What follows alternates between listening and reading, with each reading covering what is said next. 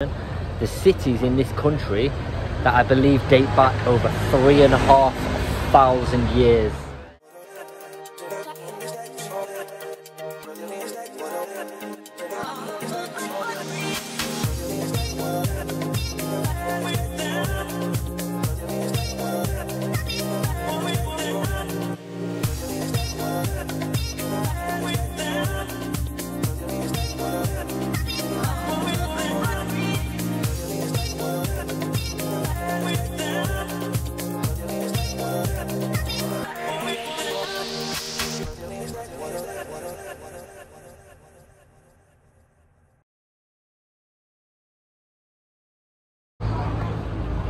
Good morning from a very cloudy Batumi here in Georgia. This is the coastal city, quite a tourist city.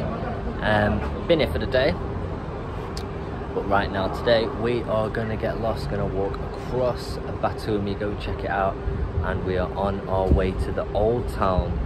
That's the plan. I hope it's not too windy for the video, I really hope so. But yeah, really love this city. It's so different to Tbilisi. We're gonna check it out. Why? Go check out my other video of Tbilisi if you haven't already. And right now it's good morning and welcome to Batumi. And I just want to point this out, I can find my hotel from anywhere in this city because it's the one that's still being built. Even just coming back in 1 year, how much this place is going to be built, because everywhere you look there's cranes and there's building sites. A lot of investment in this place, a lot. Very growing. Georgia must be growing as a tourist destination. I'm so close to Turkey. The Turkish border is about 20 kilometers that way, so it's really quite a multicultural place, Batumi. Lots of Russians here, lots of Turkish here, and a Brit, a Mancunian.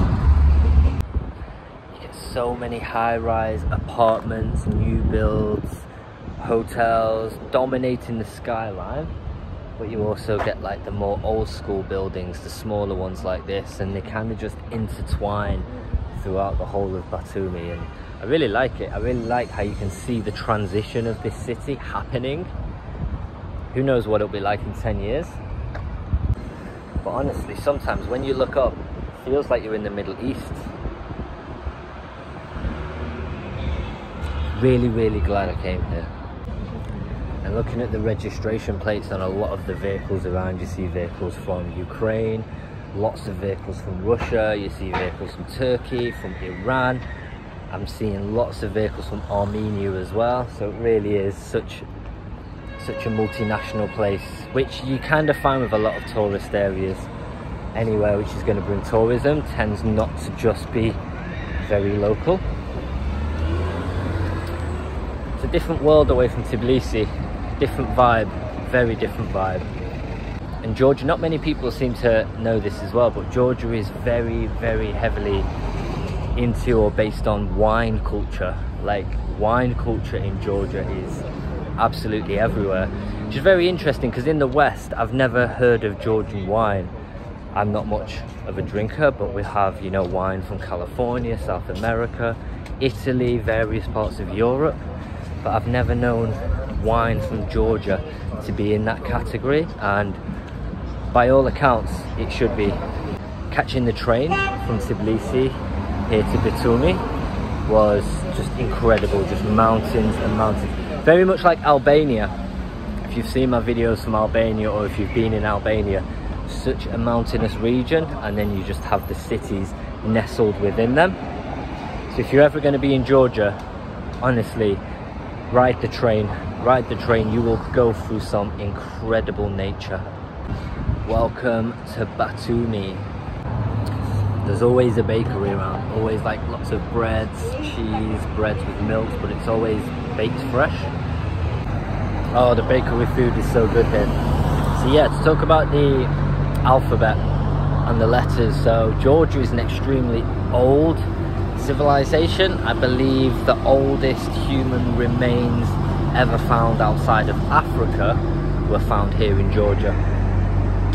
And so the language, the the letters they're not seen anywhere else in the world. Sorry. So yeah, and even trying to translate some of it, even trying to work out what some of the letters actually are in, let's say, Latin letters, which is what we use in English, and it's really completely different. I would love to learn the Georgian alphabet, and it's something I may try and look into just out of my own personal interest. But you do see it everywhere. But obviously, with this being a very tourist area, which has a lot of people from outside of Georgia, you tend to find a lot more translations. That's what I've noticed.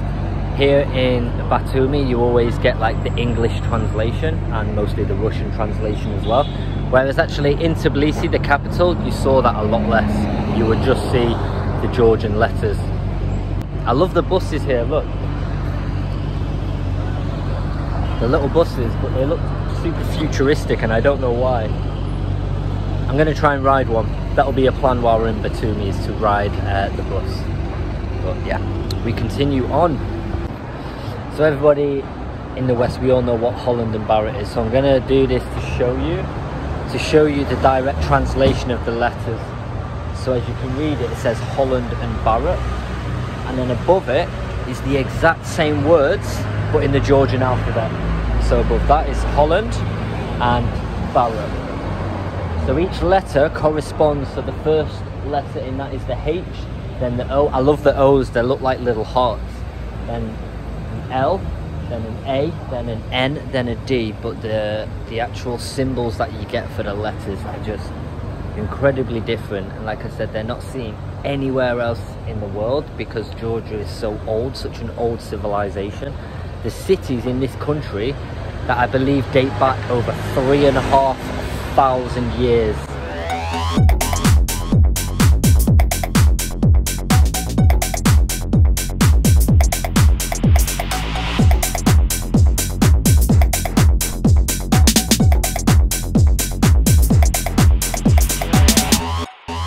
On our way to the old town, we've come across this, a museum of Georgian arts. So let's go check it out.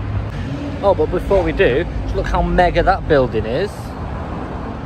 It's new, it's clearly new, but it's designed and made to look old. And I love that. But anyway, art museum, let's go. Will somebody please caption this? Please, in the comment section, please caption that. You know what? This could capture current day civilization if there was a phone in her hand. Put a phone in her hand like she's taking a selfie. That's 2023 culture right there. Sorry, but isn't that the face of a guilty man? There. Isn't that the face of a guilty man? Wonder what he did. So probably my favourite piece of the whole gallery, and don't hold me, I am not an art critique in any way, shape or form. But I love the detail on that. Love the detail on that, it's mega. I would so love to know what's going on there.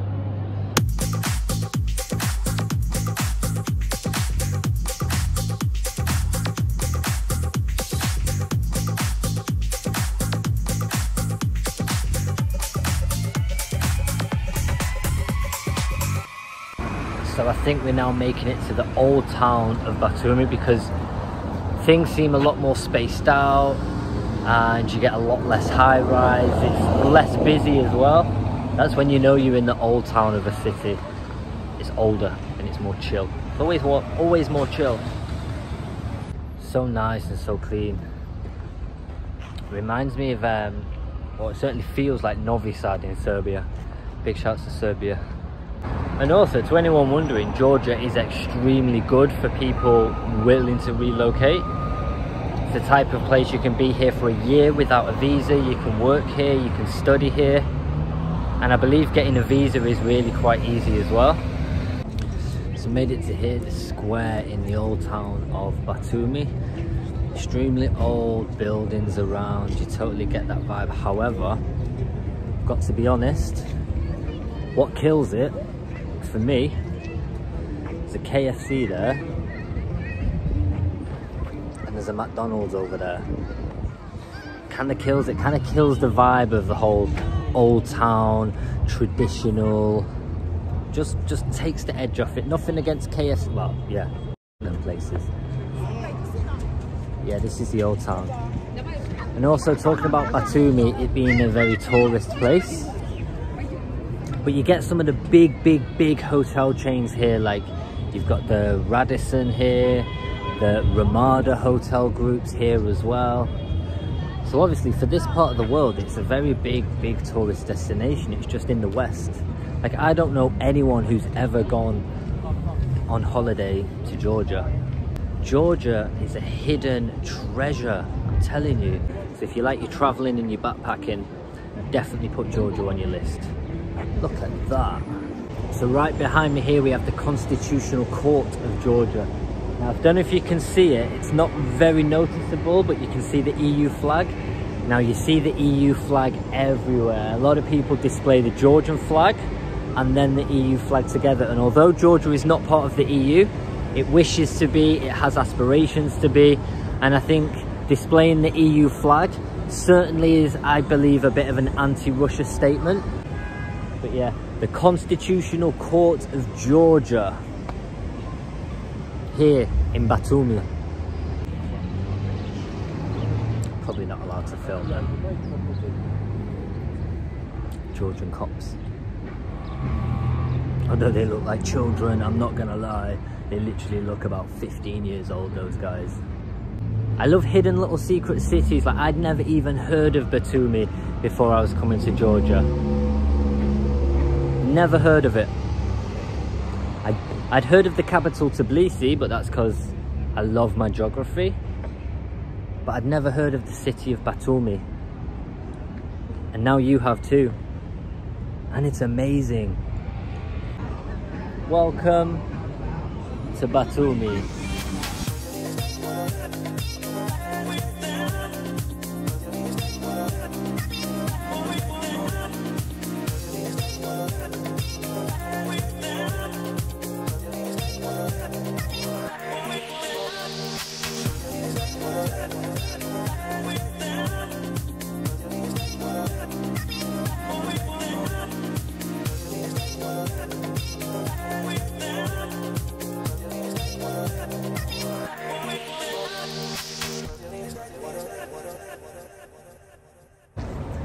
With the geographical location of this country, so closely connected to Russia and Ukraine, I believe you have a lot of Ukrainian refugees that came here as well, and also lots of Russians who fled Russia during mobilization.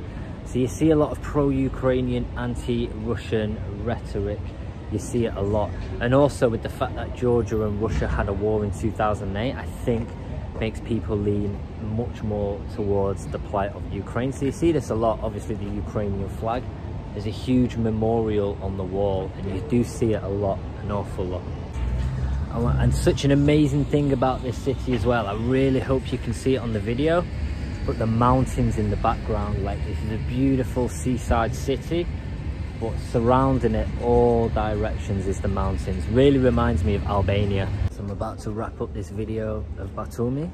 We've just been walking across the city, checking out the old town. Absolutely beautiful. So yeah, don't forget to like, subscribe, follow, and I'll see you next time.